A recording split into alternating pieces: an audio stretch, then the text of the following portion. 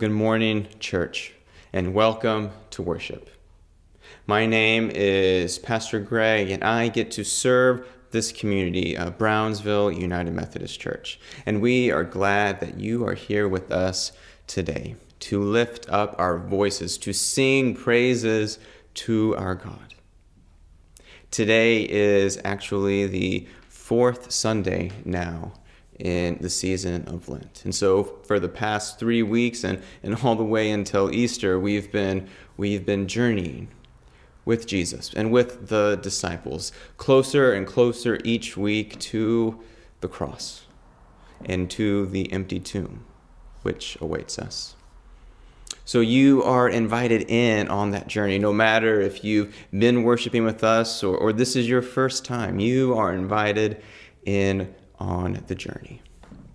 And to make sure that you can participate well, I want you to know that all of the words to our hymns and our songs and our prayer responses, which we use occasionally throughout the service, will all be here on the screen for you. If you'd like, you can also access a few more resources on our website or in the comments section that include a Connect card. We'd love to know that you are here, and in a bulletin if you enjoy following through step by step. But above all, we are glad that you are here, and we are glad that God has been calling us in throughout the entire week to hear from God and to respond from God. So let's do that now, brothers and sisters, siblings in Christ. Let's worship Holy God. Good morning. Please join me in the call to worship. Before we were born, before we took our first breath, before the week started, before the year started, before we said, I love you, before we said, I'm sorry, before we figured out who we really are, before we figured out who we want to be. Before it all, God loved us. Unconditionally and freely, fully and honestly, God loved us. Again and again, this is where our story begins. Let us worship God.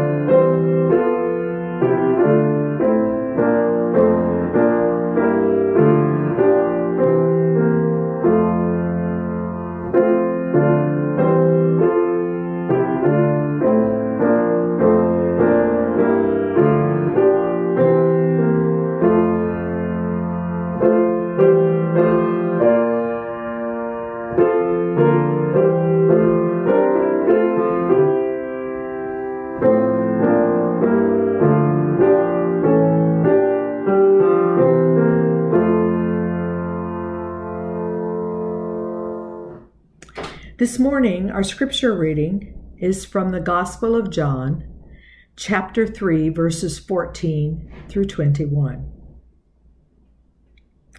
Just as Moses lifted up the snake in the wilderness, so must the human one be lifted up, so that everyone who believes in him will have eternal life. God so loved the world that he gave his only Son, so that everyone who believes in him won't perish, but will have eternal life. God didn't send his Son into the world to judge the world, but that the world might be saved through him. Whoever believes in him isn't judged. Whoever doesn't believe in him is already judged, because they don't believe in the name of God's only Son. This is the basis for judgment. The light came into the world, and people loved darkness more than the light, for their actions are evil. All who do wicked things hate the light and don't come to the light for fear that their actions will be exposed to the light. Whoever does the truth comes to the light so that it can be seen that their actions were done in God. This is the word of God for the people of God. Thanks be to God. Let's pray, church. Almighty God, unto whom all hearts are open, to whom all desires are known, and from whom no secrets are hidden, we pray that as we come to hear a word from you, that you would speak to us, for we, your servants, are listening. We pray that the words of my mouth and the meditations of all of our hearts would be pleasing to you and bring you all honor and glory. In the name of Christ we pray. Amen. John chapter 3, verse 16. Perhaps one of the best known verses in all of the Bible. No? Because this verse is so well known, I want to start today with a question. I want to ask you to ponder with me for a moment what associations or memories you have with this particular verse. So take just a moment and think on that with me. Maybe if you're watching on YouTube, feel free to write it in the chat, and other people who are watching can see your reflections as well. What associations or memories do you have with this verse?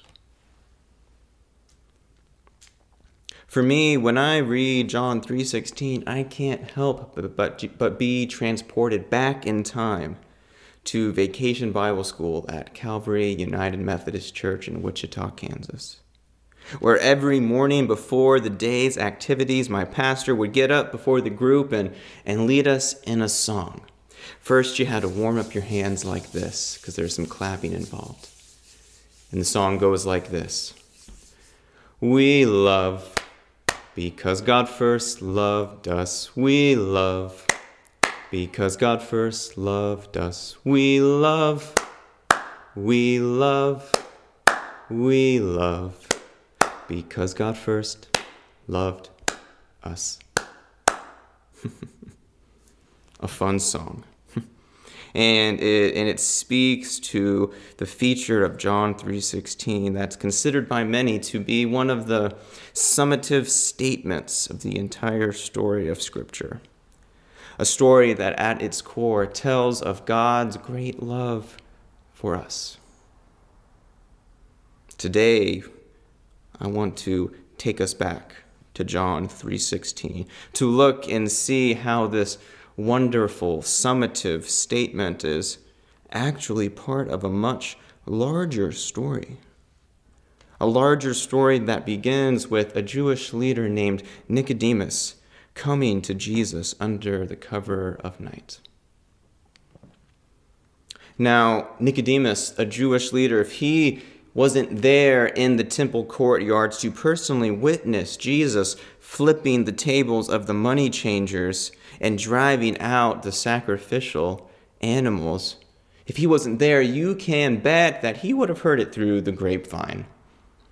And so it makes sense that after such a disruption to the status quo that was maintained by the sacrificial system, well, it perhaps doesn't make sense, but it's curious, perhaps, we could say, that this Jewish leader would then come to Jesus, seek him out in the middle of the night, to explore his wanderings and to satisfy his curiosity.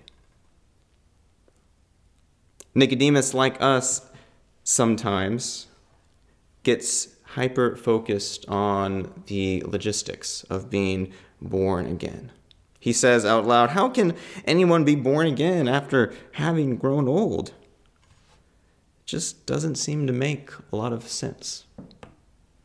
And it especially doesn't make a lot of sense when it's divorced from the sacrificial system, the apple cart that Jesus, again, just disrupted in our text from last week. Jesus' response to Nicodemus' worry and confusion. He responds with a monologue. Don't you love that? There's this dialogue going on between Jesus and Nicodemus, and then Jesus kind of pulls the car aside and says, "Listen here, Nicodemus." Jesus responds in our text for today, verses 14 through 21.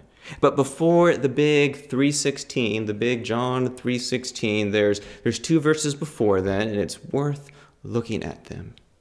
Verses 14 and 15.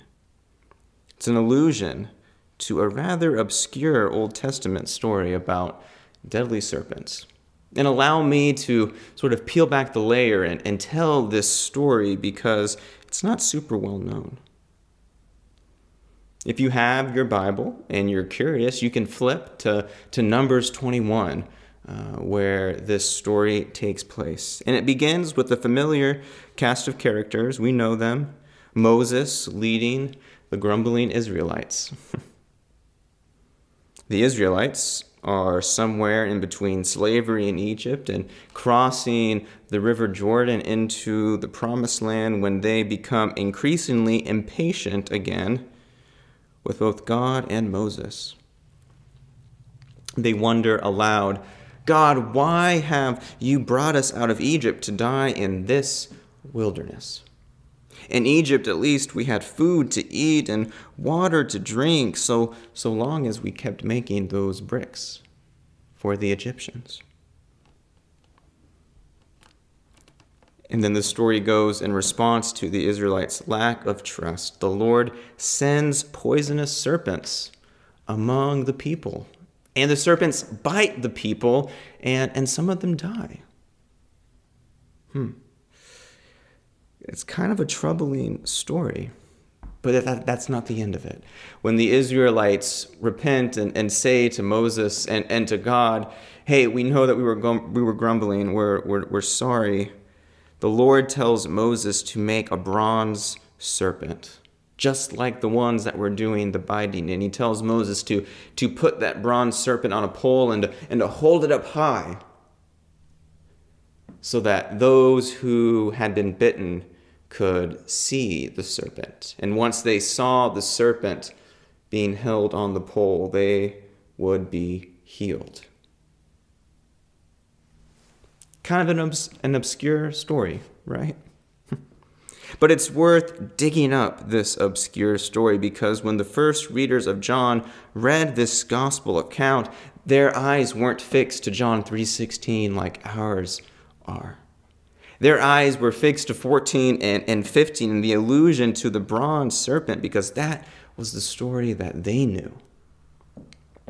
Except in this version, Nicodemus is the stand-in for the people of Israel who are unable to fully receive God's love which had been given to them. Jesus stands in for the serpent, the one who is to be nailed to a wooden cross and exalted for all the world to see. And it's this refusal, this inability to fully receive the gift of God's love, which is freely given, that's worth zeroing in on a little bit.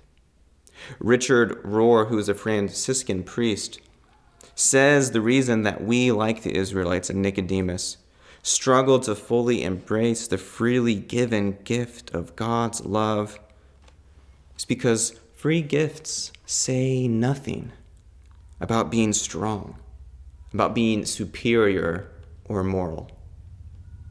In other words, it's hard for us to justify being recipients of something that we don't deserve. Maybe that sounds a little more familiar. Now, Rohr calls this the economy of merit. And watch out, because it's the economy of merit which persists and pervades every part of our culture today. It's the economy of merit that says a single mother working a minimum wage job shouldn't make a living wage because she hasn't earned it yet or hasn't climbed her way through the ranks. It's the economy of merit that makes you feel bad about asking your boss for time off. It's the economy of merit which suggests that, contrary to what the law actually says, black and brown men are to be considered guilty until proven innocent, until they are proven to be good and moral according to a system that would rather see them suffer. One final example, it's the economy of merit that would conflate God's holy church with a business that's sole mission is to sell the right products in order to attract the right buyers, which then and only then will allow the church to grow and serve God in the community. The economy of merit is everywhere. It's everywhere, and it's truly as old as Egypt, as the saying goes. Because this is the same selfish system that the Israelites were steeped in while enslaved in Egypt for 400 years. For them, it was simple. You got food and you got water depending on how many bricks you made. Maybe you would know someone who knew someone and you could get a little extra for a family member or a friend who was sick or who couldn't work. And truly, the economy of merit is one that prefers this worldview, one of scarcity and quid pro quos, where it's the clever ones and the ones with access who get to thrive. But church, if there's one thing that I really believe in my blood and guts today is that God does not want this economy of scarcity for God's people. We know this because in the Exodus event, God frees the Israelites from the economy of merit in Egypt and invites them into another way of being, into what Rohr calls the economy of grace, the economy of love. And it's here in the economy of love where God's self is freely given to the Israelites and to all. As Moses leads them out into the wilderness, they would find that God would make more than enough manna fall from the heavens to eat. God would make more than enough water flow from that rock for them to drink. And they would even receive the law, the 10 Commandments, which to us might seem stifling and like a list of legalistic rules. But for the Israelites, this was the guide, the roadmap to living truly free lives with God, as opposed to living under the rule of Pharaoh. So you can see now, we can see now, perhaps, that in Numbers 21, this story is loaded with more than just a few untimely grumblings. No, what it represents is a 180-degree pivot away from the economy of God's grace and back towards the economy of merit, which God had freed them from. Now, you probably thought this was a sermon about John 3:16, and it is. But like we've already said, there's more to John 3:16 than John 3:16. And the author of John wants this to be true for us too. Otherwise, I don't think he would have put in this allusion here for us. And so with the stories of the Israelites and Nicodemus as our guide, our souls can begin to approach a deep truth that our minds alone cannot comprehend. A deep truth that only our souls can begin to grasp. And this truth is the economy of God's grace, which we are invited into. A free gift of God's love given to us in Jesus Christ, something we did not earn, something we did nothing in exchange for. Just consider for a moment how rare that is today. Everything you get and receive, it's because you worked for it or you paid for it. Very rarely are we in a posture like this. Hands open to receive a gift. Very rarely. For God so loved the world. For God so loved the world that God gave his only Son.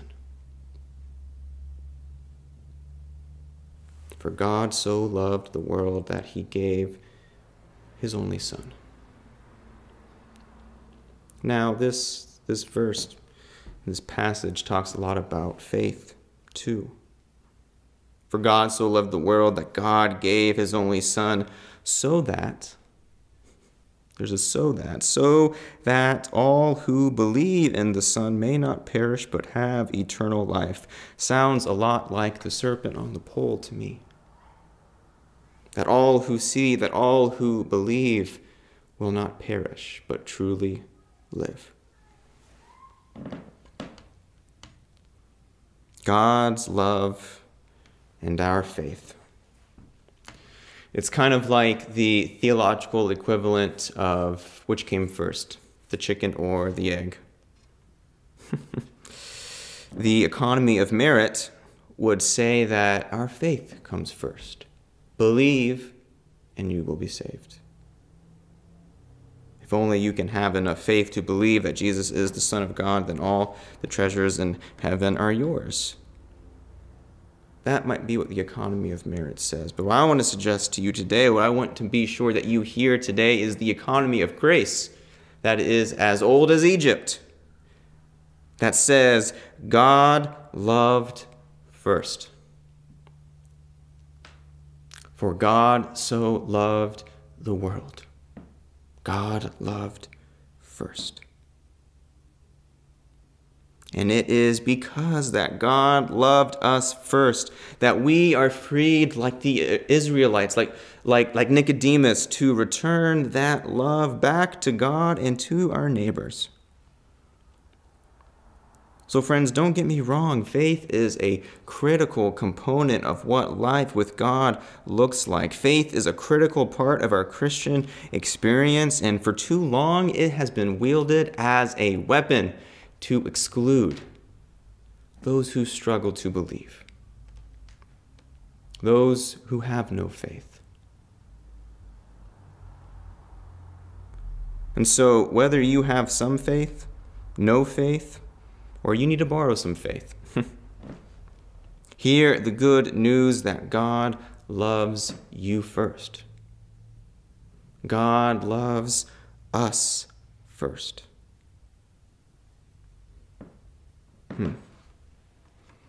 I'm going on for a while now here about God's love.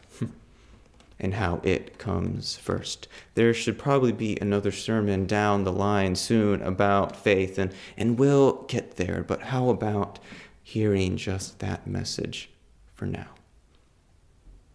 For God so loved the world.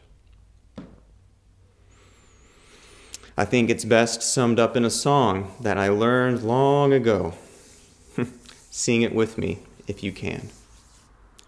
We love because God first loved us. We love because God first loved us. We love, we love, we love because God first loved us.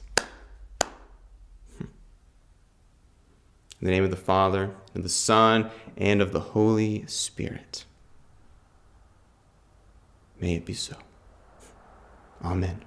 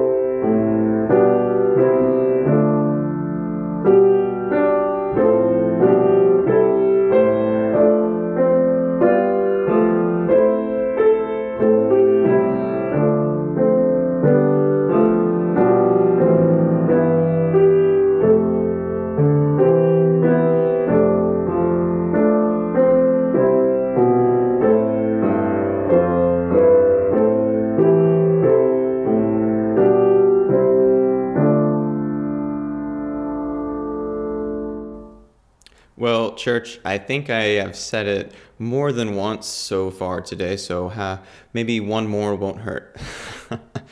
And that is that God's love is a gift that we have received. Thanks be to God.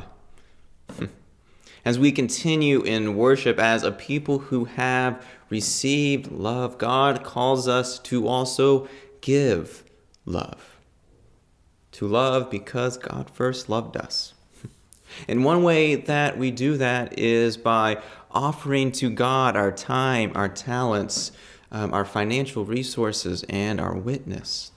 There are many ways to give back and to give gifts of love.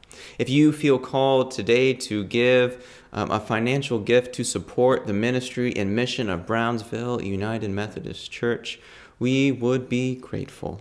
And you can do that in a variety of ways. You can send in a physical contribution to our church address. You can use the church address to set up an automatic bill pay through your financial institution, or go to our website and you can set up and manage your own one-time and recurring contributions through our secure online giving partner, Tithely. The amount is not as important as the prayer, as the gift, as the response to the love that we have received so freely. So let's respond, church, with joy and with thanksgiving.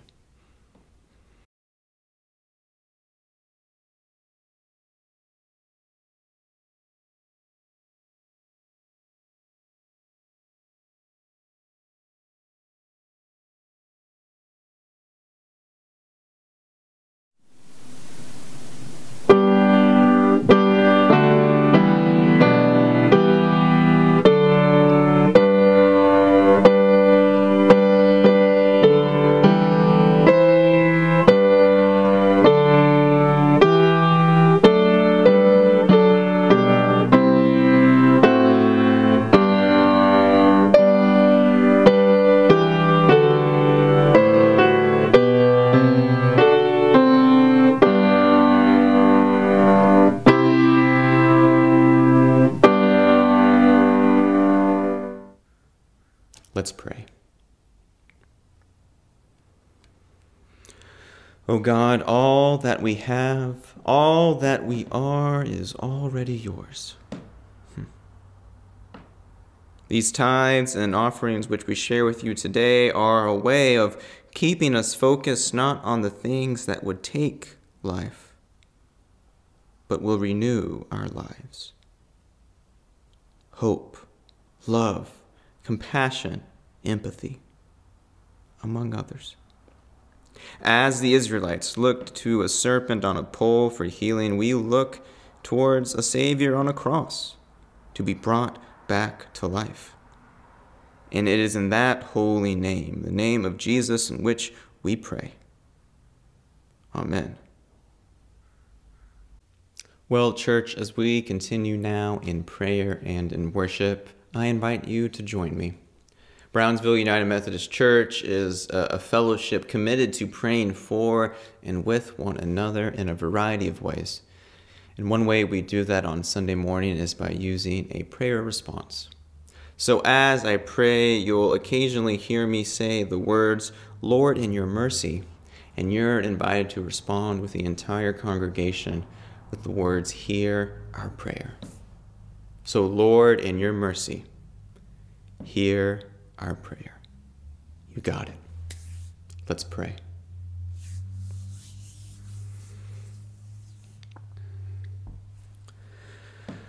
O gracious and merciful, loving God, we come searching for you in the night, just like Nicodemus did.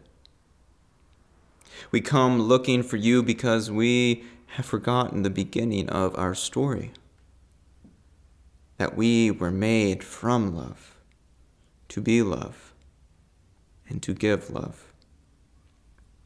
Instead of rooting our narrative in the goodness refrain of creations, we too often skip ahead and find our worth at the fall, with Cain and Abel lost in the wilderness. We forget that first there was you, and in you, blessed triune God, is love. You created us out of this love. And from the very first day, you have not turned away from us. We forget because a love like that doesn't make sense.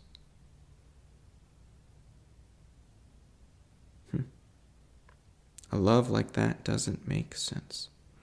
And so we give you so much thanks for this love that refuses to let us go. And we pray, O God, help us to be more confident in your love for us, to be more confident in our love for ourselves, and to be more bold in how we love each other. Lord, in your mercy, hear our prayer.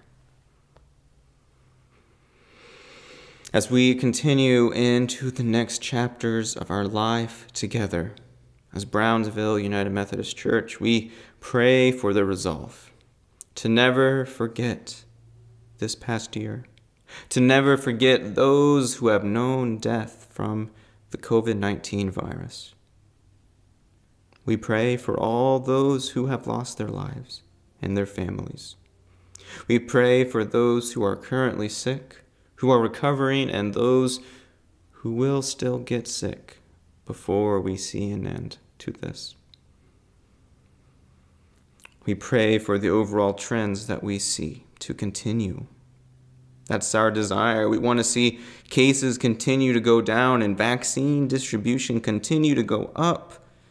We pray with special care for vaccine distribution, that equity would prevail, so that all who want and need a vaccine would be able to do so, regardless of who they are, their socioeconomic status, or their medical history. Lord, in your mercy, hear our prayer. We pray for those of special concern to our community, including those in need of healing.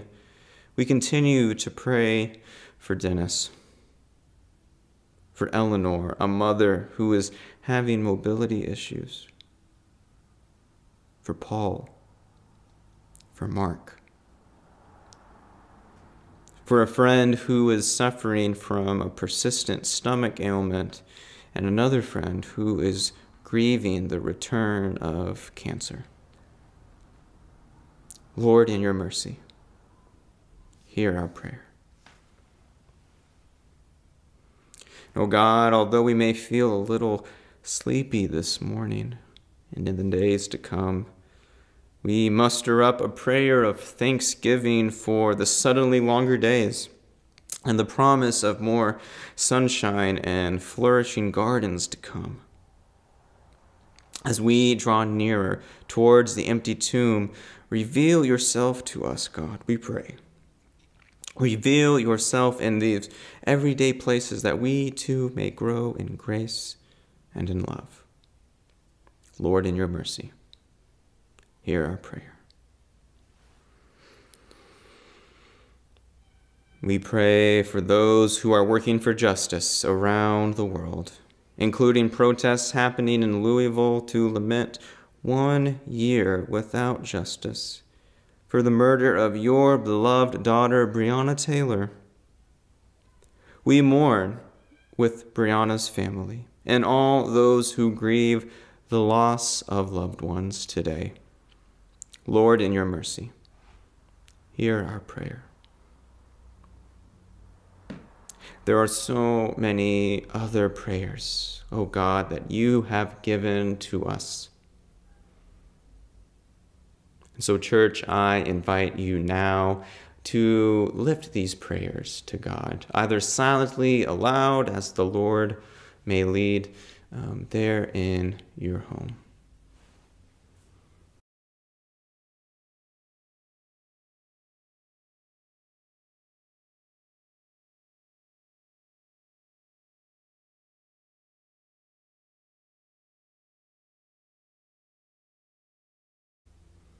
Lord, in your mercy, hear our prayer. So now, church, with the confidence of God's beloved, let us say the prayer that the Lord taught his disciples as we say the Lord's Prayer. Our God in heaven, hallowed be your name. Your kingdom come, your will be done, on earth as it is in heaven. Give us today our daily bread, and forgive us our trespasses, as we forgive those who have trespassed against us. And lead us not into temptation, but deliver us from evil. For yours is the kingdom, and the power, and the glory forever. Amen.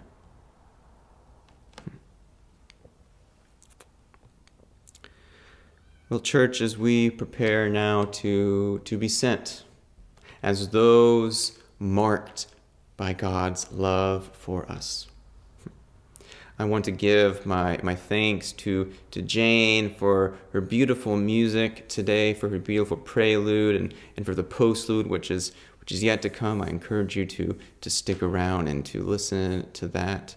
I think give thanks to Sue and to Duena and to Noli and all the folks behind the scenes who have helped make these worship celebrations possible. I also would like to invite you to two opportunities coming up. One is our weekly time of fellowship right after the service. Well, depending on when you're watching this, but at 11 a.m. Pacific time. And you can find that Zoom link in the comments or at our website. And we'd love to see you and to say hi and check in. And then also coming up on Wednesday of this coming week, we have an evening prayer service at 7 p.m. also on Zoom, and there we will receive Holy Communion as a community. So join via your computer, join on the phone if you need to. We'd love to have you there. There's a lot of other things to be excited about in the life of Brownsville United Methodist Church. God is doing some really exciting things in this community, including the still half-finished wall behind me. We're working on that, absolutely. So just keep in tuned to the emails and the Thursday Thoughts announcements so you can find a way to plug in an opportunity to serve. I think that's all that I need to say at this point. I invite you now to receive this benediction, this Lenten benediction, which we've been using throughout our Lenten journey. And again, it is written by Joanna Harder, and so receive this now. Friends, whatever wilderness the Spirit brings you to, walk in boldness as a beloved child of God. Walk in peace under the shelter of the Most High. Walk in faith, knowing that Christ walks with you. In the name of the Father, and of the Son, and of the Holy Spirit. Amen. And amen. Go in peace, church, to love and to serve the Lord, to serve our neighbors. Go in peace.